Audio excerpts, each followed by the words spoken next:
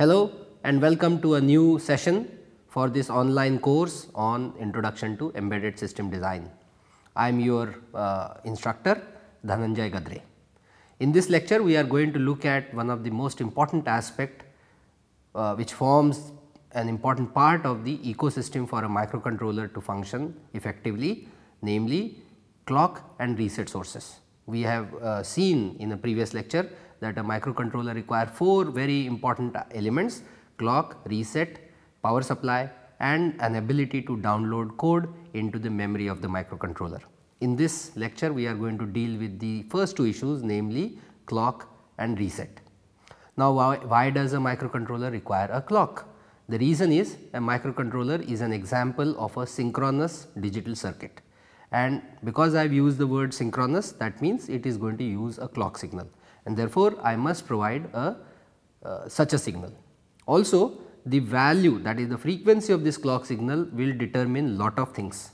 The frequency, higher the performance, because your microcontroller will be able to execute more instructions per second if the frequency is high, but it will come with a price, and the price is that as the frequency gets higher and higher, the power dissipation will proportionately increase, because the power dissipation of a CMOS circuit is directly proportional to the frequency of operation. And so, we must decide what is an optimum frequency for the operation of the microcontroller at any given point of time. Fortunately, and it was one of the salient features which I had mentioned in the salient features of microcontrollers, MSP430 offers the ability to be able to dynamically change the clock frequency using a software, using the user program. The user can decide at any given point of time, do they want a higher frequency for operation because the performance requires so, or if there is no work to be done, there is no point in clocking the microcontroller at a high frequency, and instead a lower frequency of operation could be selected so as to conserve available power. So, let us look at the clocking options of MSP430. This is the block diagram of the clock module which is there inside MSP430. On the left you have the sources of clock, and on the right of this diagram you see signals which are derived from these 3 sources. There are 3 sources, this is one of them, an internal VLO clock that is called, an external crystal based oscillator and an internal digitally controlled oscillator. These are the sources, and using a particular combination of these 3 sources, the MSP430 clock module offers 3 signals, clock signals. It is called A clock, that is auxiliary clock, the main system clock and a subsystem clock. Let us see what these clock signals do, what part of the microcontroller do they serve, and how their frequency can be changed. This is a simplified block diagram of the clock module as applicable in MSP430G series. You have a very low frequency internal oscillator, it operates at about 60 kilohertz, we will come to the details. You have a low frequency crystal oscillator. The oscillator is inside the microcontroller, the crystal has to be connected to external signals, external pins, and apart from that you also have a digitally controlled oscillator. There are 3 multiplexers, multiplexer number 1, number 2 and number 3, and each multiplexer has 2 inputs broadly, and you can write software to select one or the other source of clock. Once you decide the clock source, it can be further divided with a clock divider using an option of divide by 1, 2, 4 or 8 to derive 3 clock signals, and these 3 clock signals are auxiliary clock, master clock and subsystem master clock. Let us see what these clock signals are used for.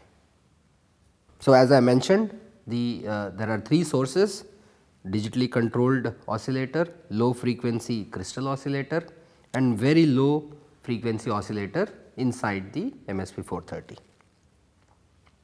The digitally controlled oscillator is based on a RC, internal RC oscillator, and let me give you a very simple circuit that may illustrate how a RC circuit can be made using a logic gate such as an inverter here.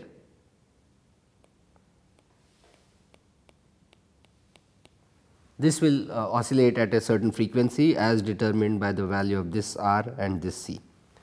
This is not to suggest that the DCO uses this is just an example. Anyway, the digital controlled oscillator allows you to change the frequency of operation in this range from 60 kilohertz to 16 megahertz for a certain supply voltage. If the supply voltage is changed, these numbers, these upper and lower limits would change. It is a RC controlled RC oscillator as I have mentioned, and because it is a very quick start oscillator, it can start working in less than a microsecond. It can be used to get out of low power modes of operation. We are going to consider low power modes of operation of MSP 430 in a subsequent lecture, but this digital controlled oscillator allows you to switch from low power modes into active modes of operation. The DCO frequency, digitally controlled oscillator frequency, can be adjusted by software by writing appropriate values in various registers. In the program you can change the frequency. The default frequency after reset is 1.1 megahertz. So, if you do not do anything and you just reset your microcontroller, you do not have to make any selections. The value of the DCO frequency will be 1.1 megahertz, and this is the source of the clock. As you see, this part in the block diagram here, lower side, is highlighting the DCO clock, and all these names that you see here, these refer to various bits in various registers that we will see very soon, which allow you to change the frequency of the DCO oscillator, digitally controlled oscillator. Further, you have a multiplexer here, as we had seen in the simplified block diagram, which allows you to select the SM clock here, as well as you see here, this signal goes and feeds to the master clock also. We come to that shortly, but so this is the part about the source of clock source, that is the DCO. Then apart from the DCO, we also have the low frequency crystal oscillator. You can use a low or a high frequency crystal, but for the G255 series you are restricted to a low frequency oscillator, and that is recommended at 32 kilohertz, and in fact the exact frequency is 32768 hertz. This is a crystal used in real time clocks, and so is very commonly available, and this is low frequency, which is used with for the low frequency crystal oscillator, which is inside the oscillator is inside the microcontroller.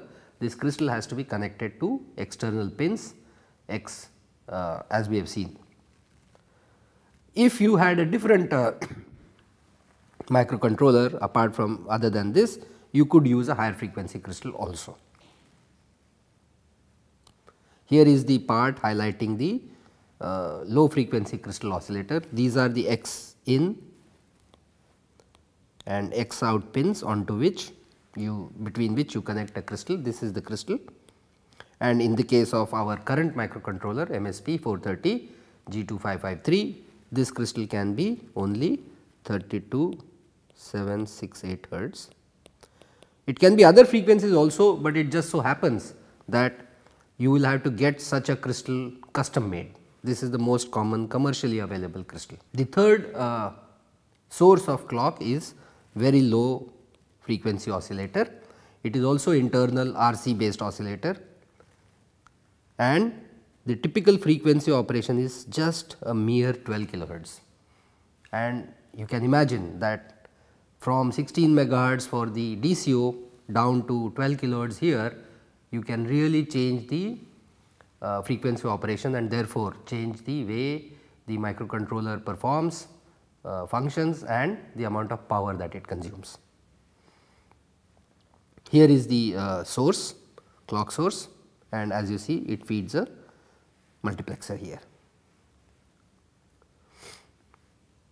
Now, the question is, we have seen here that we need a auxiliary clock, we need a main system clock and we need a subsystem clock. What is the purpose of having multiple clock signals on a microcontroller MSP 430? And the reason is low frequency operation is best for energy conservation. It is also good for timekeeping. The high clock frequency will allow you to react to external events in a short time, and therefore, that is beneficial when you want to respond quickly. And if you want a stable clock, then having a crystal based oscillator is the best option. And MSP 430 allows you all the three options. It offers you very low frequency RC based oscillator, it allows you a 32.768 kilohertz crystal based oscillator, and it allows you another RC based oscillator whose frequency can be digitally altered to go from 60 kilohertz on one end to 16 megahertz on the other side, and so you could select that if you would like to have fast response time. And that is the reason why multiple clock sources have been provided and the clock signals can be derived from these clock sources. What are the clock signals that we need? As we mentioned, one of them is master clock. It is used by CPU. CPU has only one clock signal and that is master clock. Master clock signal can also be fed to other peripherals. As I mentioned, after reset, the default master clock is derived from the DCO with a frequency of 1.1 megahertz, but you can select the master clock signal to come from low frequency crystal oscillator, to come from VLO or the DCO, and XT2, that is a high frequency crystal 2, but this option is not available on our microcontroller, this particular microcontroller part. This is the part where you are selecting the master system clock here, and as you see, you have a divider which allows you to further divide the frequency. You have a multiplexer which allows you to select which source, clock source can be used. Master clock can come from here, and this itself allows you to select either the VLO or the low frequency crystal, and the other part of this multiplexer is being fed by the DCO. So, master clock can be derived out of VLO or low frequency crystal or DCO. Then the other signal that we need is the subsystem master clock. It is distributed only to peripherals. This is not fed to the CPU. Oftentimes it is the same as master clock, and the if at reset the value is from the DCO and the frequency is 1.1 megahertz, and again it can be selected from low frequency, it can be sourced from the low frequency crystal oscillator or the VLO oscillator or of course the DCO clock. Here is the part about subsystem master clock, and the third is the auxiliary clock. This is again only distributed to peripherals, and the source of auxiliary clock can only be the low frequency crystal or the internal low frequency oscillator. If now both these oscillators are slow oscillators, meaning when you apply power to them, they do not start oscillating quickly, they take some time to build up and for the oscillations to stabilize. And because of this, if any peripheral is being fed from the auxiliary clock, you must make sure that the oscillators have stabilized. If the oscillator has not stabilized, the microcontroller will not connect the clock source to the clock signal and therefore to the peripheral. And this we will see later how we can detect whether the oscillator is stable or not, and if it is not stable we can wait. And why we can wait? Because the CPU which decides which clock is to be fed to which peripheral, the CPU is being fed by master clock, and we can choose the master clock to be from the DCO. So, it can continue to perform, the microcontroller can continue to run the program, but in that program you can wait for these oscillators to stabilize before you apply to any peripherals. Here is the selection for the auxiliary clock. Again it has a divider, as you see, you can divide the source, which is either this or this, by 1, 2, 4 or 8. Now, in the DCO, apart from the ability to vary the frequencies, it also has 4 calibrated frequencies, and those are 1 megahertz, 8, 12 and 16. And you can write values into appropriate registers to select whatever frequency you want.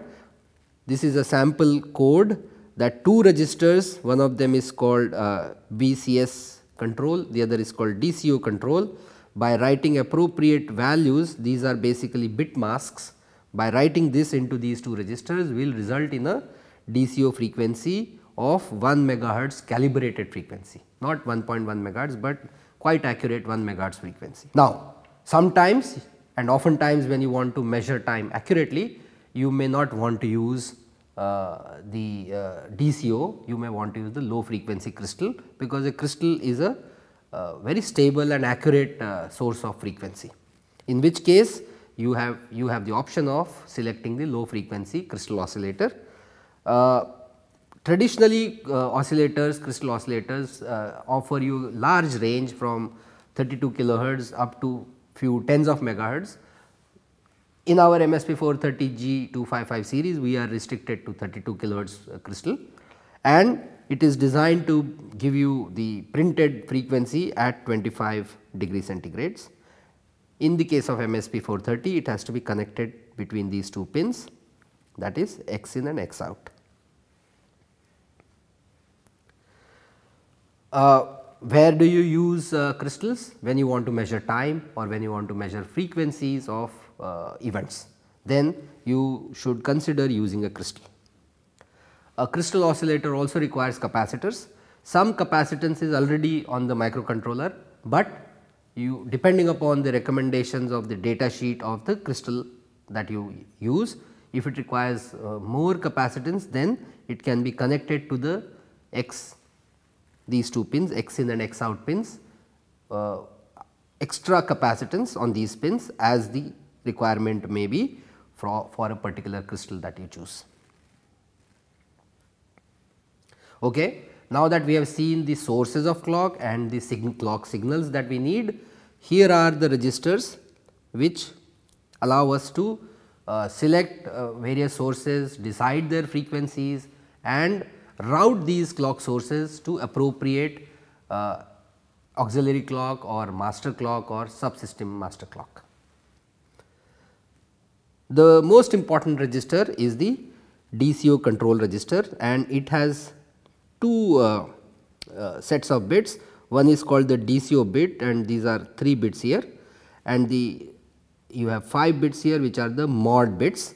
The DCO bit selects a frequency, broad frequencies, which are dictated by another set of bits, which are these bits, which we will see in the other register that we will briefly see. These R cell bits allow you to go from 16 kilohertz to 16 megahertz, 60 kilohertz to 16 megahertz, and within that these bits will tell you what particular frequency you can operate at. If you want to have a frequency selection even finer than you can get with DCOX, then you have to play with the mod X bits. For introductory applications, for simple applications, you do not have to worry about this. Now, this is the second important register, basic clock control register.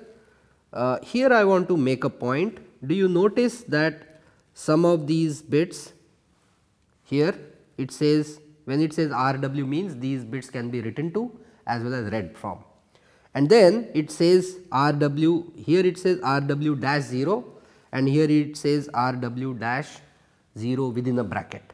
These 2 refer to different values of 0 depending upon the source of reset, and we will consider this when we consider the reset case, reset facilities in MSP 430, but I just wanted to bring that to your notice.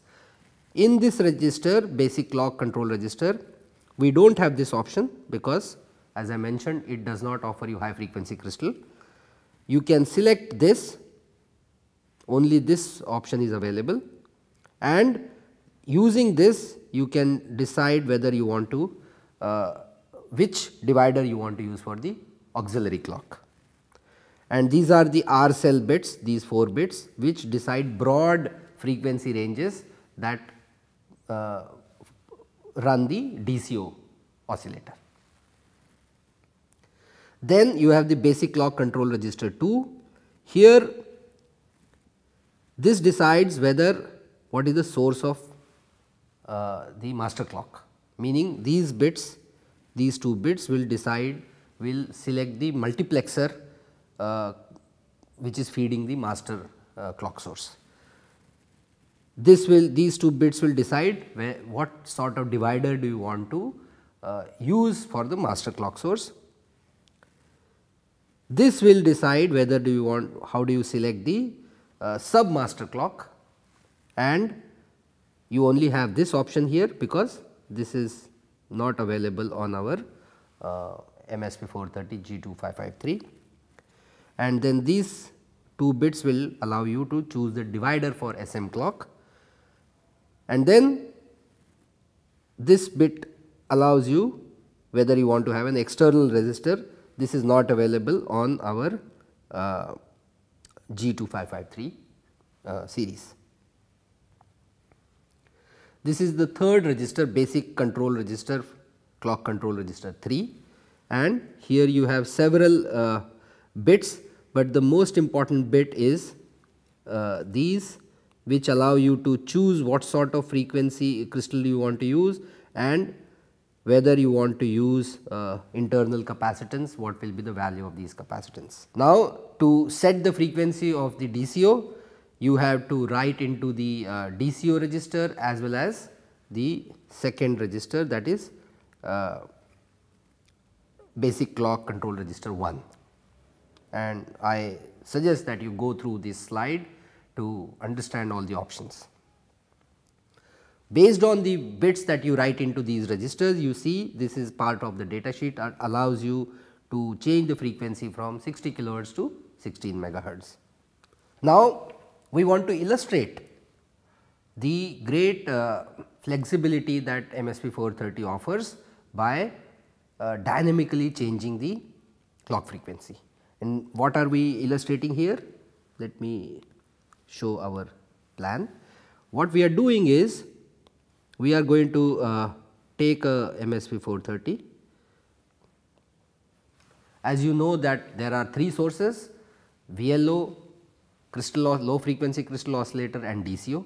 We are going to select the very low frequency oscillator for the master clock, which means the processor will operate at 12 kilohertz, but the 12 kilohertz basic frequency can be divided by 1 or 2 or 4 or 12, which means by selecting an appropriate divider we can reduce the frequency of operation for the CPU, because I am saying we will select the master clock signal will come from VLO.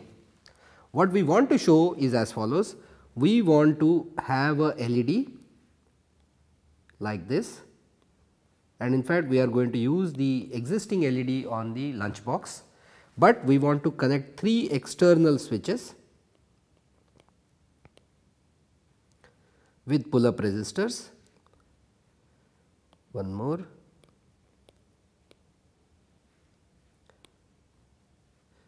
here VCC,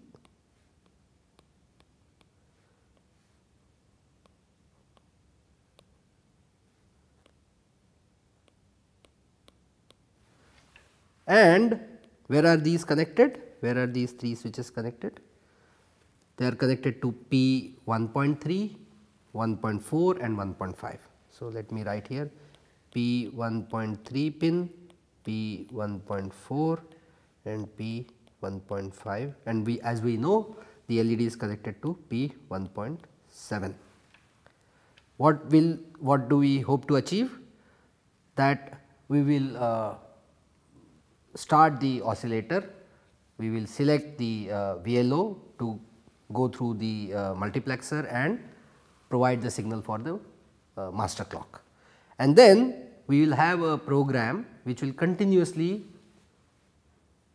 poll these 3 switches, and if this switch is pressed, for example, it will divide the VLO frequency by 1. If the second switch is pressed, it will divide it by 4, and if the third switch is pressed, it will divide it by 8. Thereby, you will get these 3 resultant frequencies. You see, if you divide by 1, the source is 12 kilohertz, therefore, the frequency will be 12 kilohertz. The CPU frequency, that is master clock frequency, will be 12 kilohertz. If you divide it by, if you choose the divide by 4 option, you will get 3 kilohertz, and if you choose the 8, you will get 1.5 kilohertz. And you can, how would you know that the oscillator, that the CPU is working at different frequencies? Well, what we will do is we are going to blink this LED. We are blinking this LED at a certain rate, which is derived out of the clock frequency. Basically, what we are saying is turn the LED on for some clock cycles and turn the LED off for some clock cycles. Now, if the frequency of operation reduces, you will see that the duration of the on and off increases, that is frequency goes down. And so, by operating it at let us see, P1.3 is here, you get a 1.5 kilohertz clock, here you get 3 kilohertz clock, and here you get 12 kilohertz clock. Of course, we have further used delays, so that the LED will be blinking in visible range. You can you can observe that the LED is turning on and off. It is not that it is turning on and off at such a high rate that it is beyond the persistence of vision. No, we have written the code in a manner that it is you can see that it is turning on and off, but the rate of blinking will be perceptibly different when you choose these clock frequencies. So, let us go through the code to understand how it works. At the beginning, we see, as usual, we have included the header file. Then we have defined that we are going to put the LED on bit 7, but bit 7 is not telling the actual port pin. Bit 7 is simply a mask bit, as we have seen. Then we are putting one switch at bit 3, bit 4 and bit 5, and these are all P1.x. So, here it is P1.7, 1.3, 1.4, 1.5, all right. Then we have a function which we call as switch input. I will come to that later.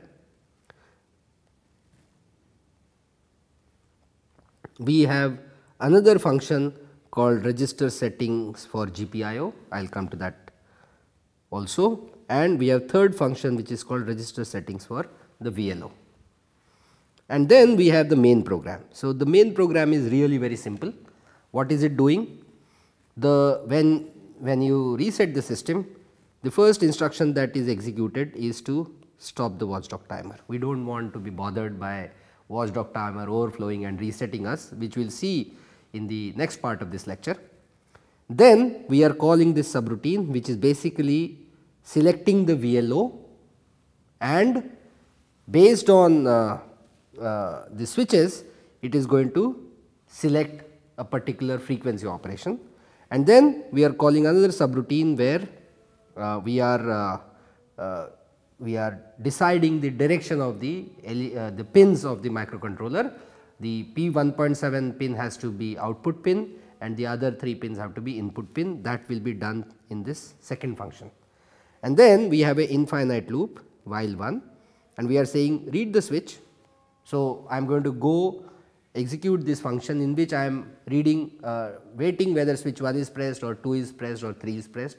If a particular switch is pressed, it will go and change the frequency operation of the VLO oscillator, and will come back here, and then it is going to. So, this part of the code is simply toggling the LED. So, you toggle it once, go back, wait for the switch to be pressed. If it is not pressed, you come back, again toggle the LED. So, you keep on doing it, which means most of the time you are toggling, but after every toggle you are going and checking whether any switch has been pressed. If any switch has been pressed, you wait for it to be released, and then based on which switch was pressed, you are changing the VLO frequency.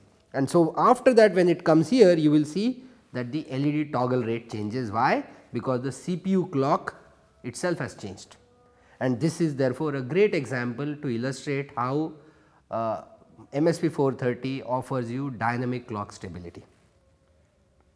Let us go through the code again. Switch input, here we are waiting whether switch 1 is pressed. If it is pressed, this is to debounce, and then you are selecting that the VLO divider should be by 8, therefore, you will get a frequency of 1.5 kilohertz.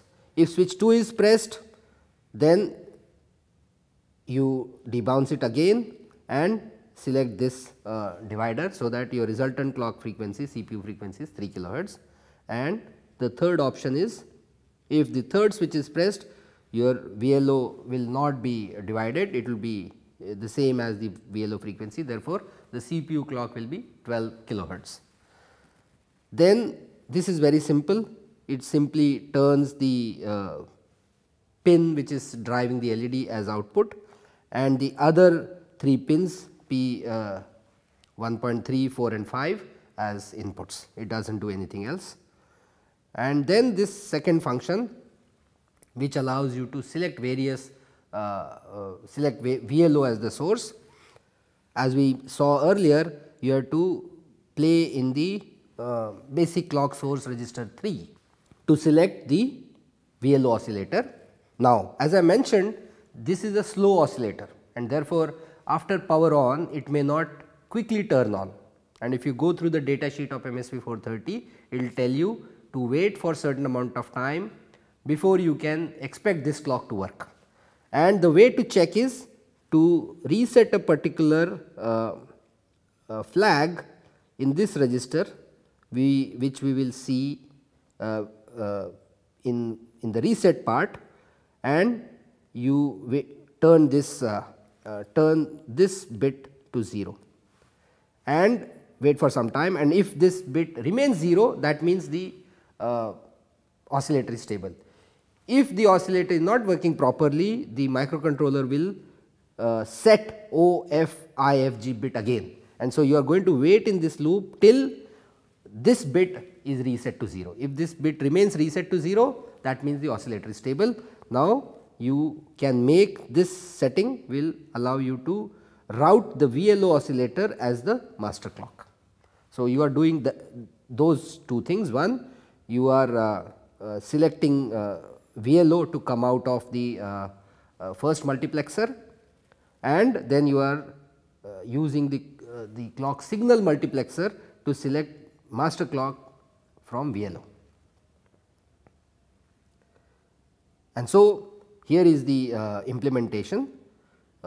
We have connected, as you see, these are the 3 switches 1, 2 and 3. These are the pull up resistors, and this LED, the user LED on P1.7 will blink.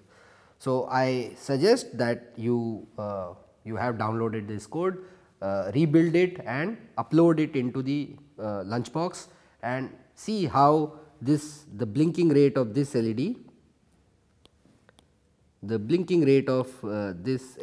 changes as you press this or the other one.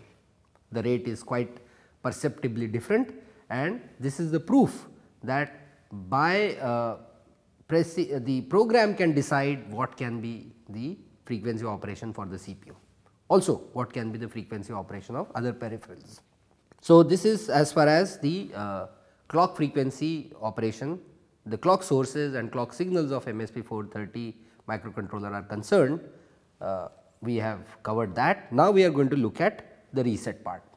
Now, why does a microcontroller require reset? It is because a microcontroller is a logic circuit. A logic circuit uses flip flops, and the flip flops may have arbitrary values when power is first applied to them, and this may lead to non-uniform operation, and therefore, it is very important that all the internal registers are initialized to a known value when the system is powered on for the first time, and that is the function of reset.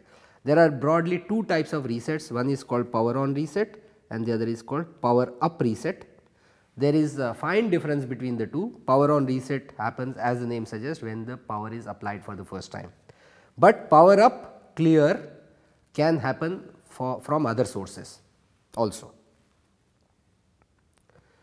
Now, power on reset is generated whenever you turn power for the first time.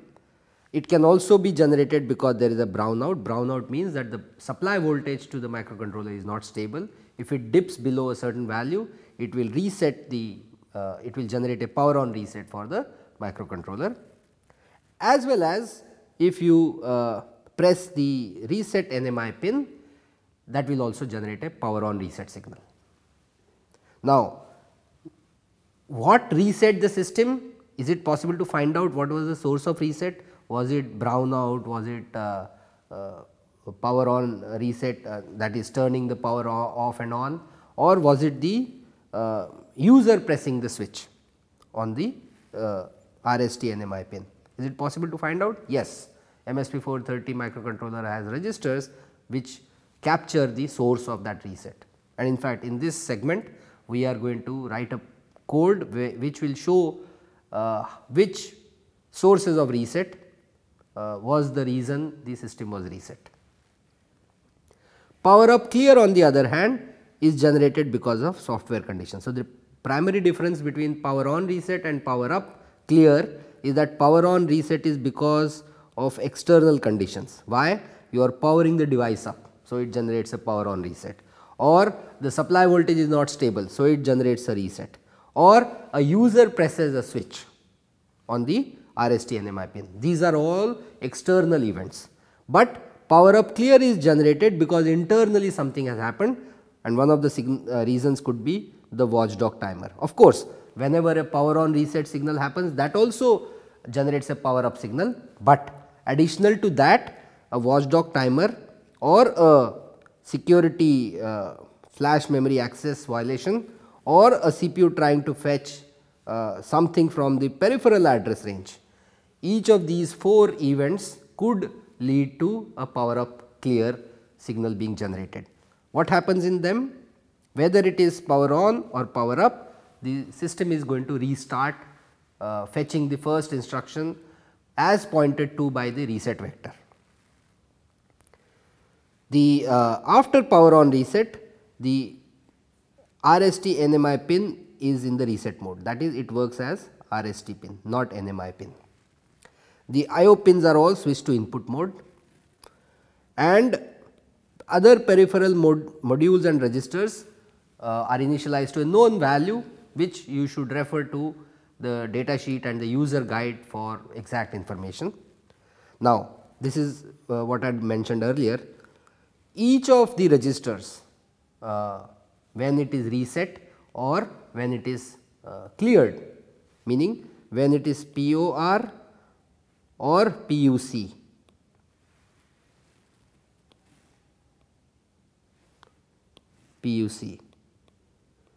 will be indicated under that register. If it is written like this, that means 1 RW means it can be read and written, and 0 means that the after PUC the value will be 0. But if it is this, that means only on power on reset the value will be 0, only on power on reset, which means if the power up clear condition has been generated because of some internal event, the state of that bit may be 1 if prior to that event this bit was 1, that is the difference. So, this is because of POR and this is because of PUC, this nomenclature, that is RW-0 indicates a PUC condition and RW dash bracket 0 means this is only achieved on a power on reset condition, not power up clear condition. After system reset, which means whether it is because of power on reset or power up clear, the status register is set to 0. That means, if you have been operating on in low power mode, you will come out of it. The watchdog timer becomes active in the watchdog mode, and the program counter is loaded with the reset vector location, which is this, and as we have mentioned, 2 locations are required for the address of the memory where our program is located, and these 2 addresses are FFFE and FFFF.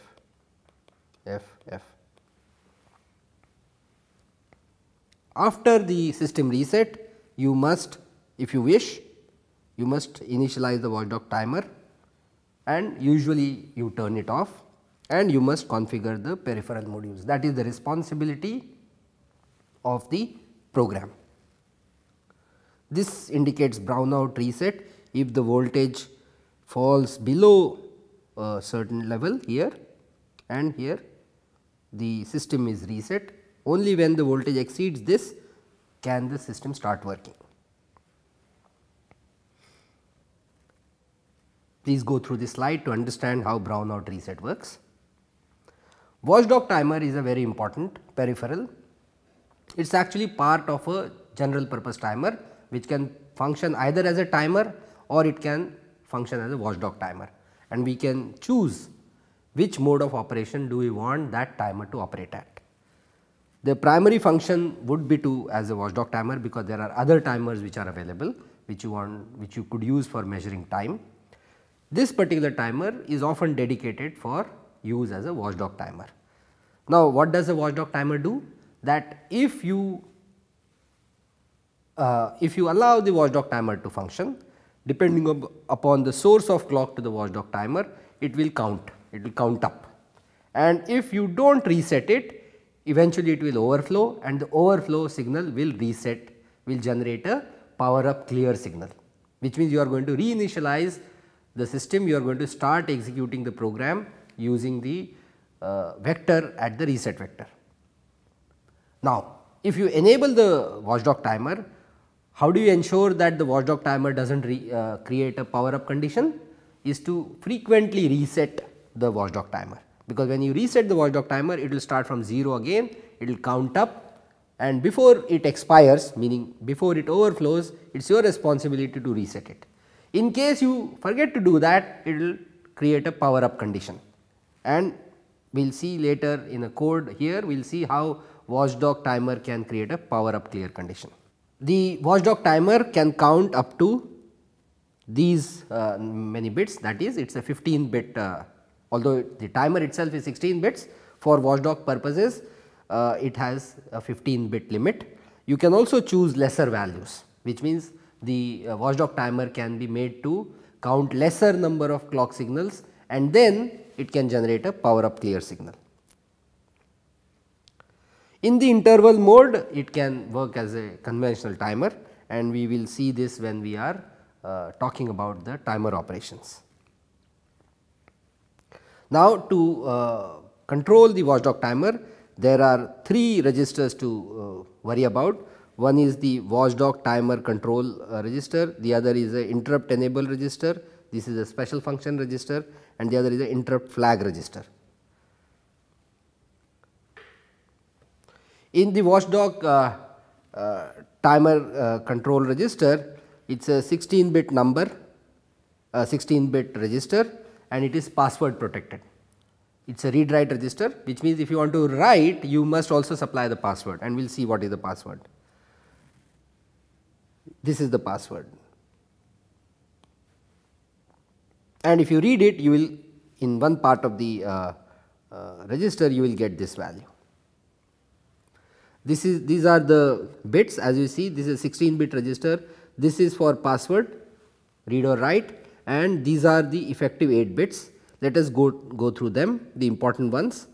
This is used to hold the timer, meaning with this bit you can stop the timer.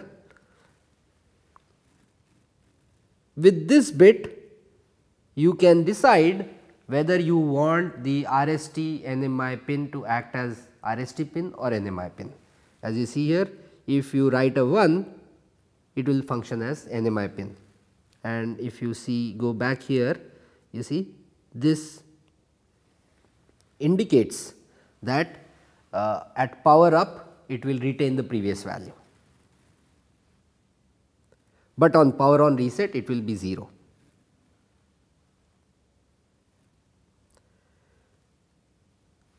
This bit allows you to select the watchdog timer as watchdog or a timer, and this bit allows you to reset the watchdog timer from, so that it can restart from 0, and this bit allows you to select a source of clock for the watchdog timer. You can select either the SM clock or the auxiliary clock, and this allows you to decide what is the number of counts that it will count before it overflows and generates the power up clear signal, and you can go from 64, a count of 64 to 32768. This will give you the maximum amount of time before the watchdog timer kicks in. So, this interrupt enable register, we will see which bits are useful for our operation. If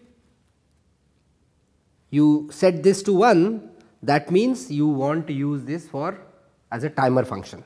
If the this bit is inactive in the watchdog mode. The other is if the oscillator fault, if there is a fault in the oscillator, this bit will be set to 1. This is when the NMI interrupt happens, and the last one is whenever you try to access regions of flash memory which are not accessible to you, this interrupt will be enabled, meaning if you enable this, an interrupt will be generated when you try to access flash memory which you should not, and so on. So, as the important point to note here is that this bit is not is only applicable for the watchdog timer in a timer mode, not in the watchdog mode. And then we have the SFR interrupt flag register. Now, this is very important because this is telling me lots of flags related to various sources of resets, and we are going to use this in our code. If this bit is 1, that means the source of reset was a watchdog timer. So, as we see, set on watchdog timer overflow, meaning if you have enabled the watchdog timer and this the watchdog timer overflows for whatever setting of the clock and whatever bits to count, if this bit becomes 1, that means the source, it would reset the it will generate a power up clear, and this bit will be 1. On the other hand, if the let me look at the reset parts. If the power on reset was generated, this bit will be 1. If the external reset, meaning the pin was pressed, this bit will be set, and if the NMI pin was used, then this will be set to 1. And what is this? This is the oscillator fault, meaning whenever the VLO or the low frequency crystal oscillator is unable to start, this bit will be set to 1, and the user has to keep writing 0, and if the oscillator is not starting to function, the microcontroller will set to 1. So, you write a 0 and wait for some time and then check, is it still 0? If it is still 0, that means your oscillator is working. And so, this is the part I was referring to earlier. Let us see what we do now. To stop the watchdog timer, you simply write these two values into the watchdog timer control register.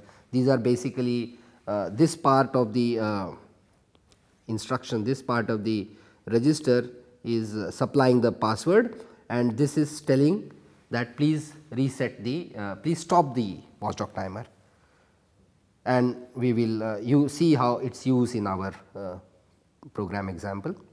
So, now what we have done is we have set up a experiment which this is the code for it, and we want you to download this code.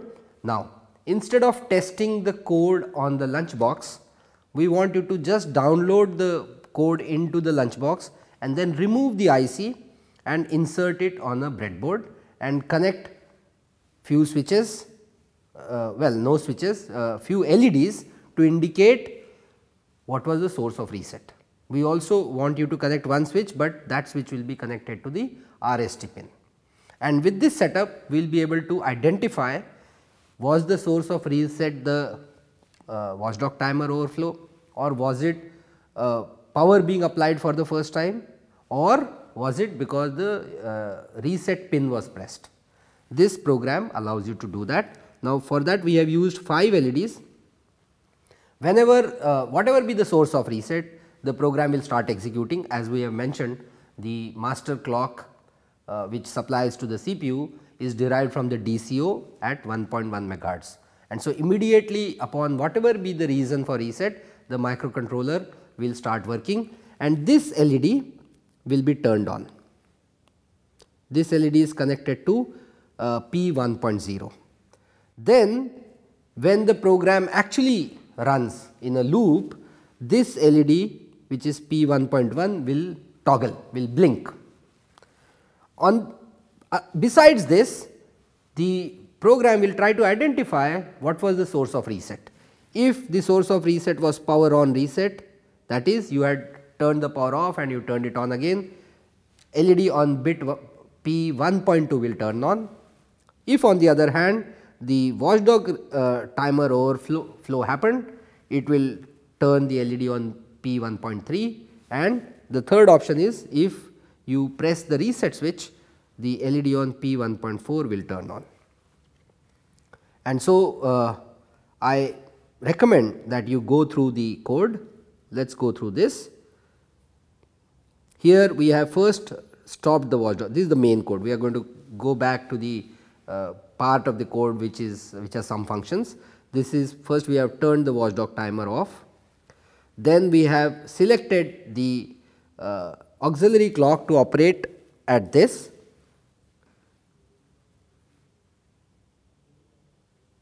Using the crystal, divide by 8, so that we are operating at 4 kilohertz. What is it going to do? It is going to feed to the watchdog timer. Why do we want such a low frequency operation for the watchdog timer? So that you can get some time after, let us say, power on reset or the user reset. If the watchdog timer is fed with a slow frequency clock, it will give you time before the watchdog overflows, and you can see that initially the source of reset was, say, power on reset or the user reset, and then when the watchdog timer kicks in, you will see that the system resets again, but now the LED corresponding to the watchdog timer will turn on, and that is why we wanted to give time, and so we have chosen a very low frequency crystal oscillator. Here is a code which allows you to set the bits appropriately. You want those port 1 bits to be outputs, and now you are waiting for that oscillator to stabilize, and then you check the reset source. Now, also in this we will go and see the code in this. The moment you, the first program that runs is you of course turn the watchdog timer off, then you enable the auxiliary clock, and then you run off to execute this register settings for GPIO part of the code. Let us see what it does. Here it simply makes these bits as output PDIR, and then it simply turns LED 1 on, and it turns all the other LEDs off. So, LED 1 is on. The moment you see LED 1 on, meaning your system is working. Now, what will happen is you go back to the main part of the code. Now, you are waiting for the oscillator to stabilize, and this may take some time. After that, you go and check the source of reset. Let us see that code here. So, in the reset, how do you check the source of reset? You have to look at this register here. This register, by identifying various bits, you will know whether the source was watchdog reset, or whether it was power on reset, or whether it was user reset button. This code basically looks for that, turns appropriate LED on and goes back to the main program, and in the main program once you have checked the source of reset, it simply goes in an infinite loop of toggling LED 2. So, here is the how the circuit has been connected. Although I am using a lunchbox and it appears to have a microcontroller here, I am not using this microcontroller. I am using the lunchbox only to derive the power supply from here. This is the MSP430 which you could have taken away out from your MSP430 lunchbox, inserted here. As you see here, here is the crystal. So, you need to connect a 32 kilohertz crystal for that oscillator that I mentioned, and the rest of the connections.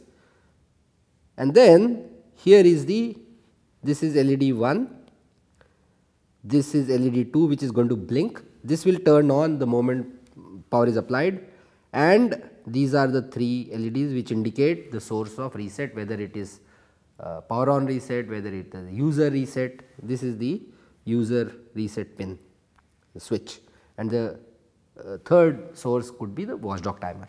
So, I recommend that once you have programmed your microcontroller in the lunchbox with this code, take it out gently, insert it into the breadboard using the crystal oscillator and other stuff, connect these LEDs and see how the microcontroller is able to find out the source of reset. So, this is what we have for you in this lecture on sources of clock as well as various ways of in which MSP430 microcontroller can be reset.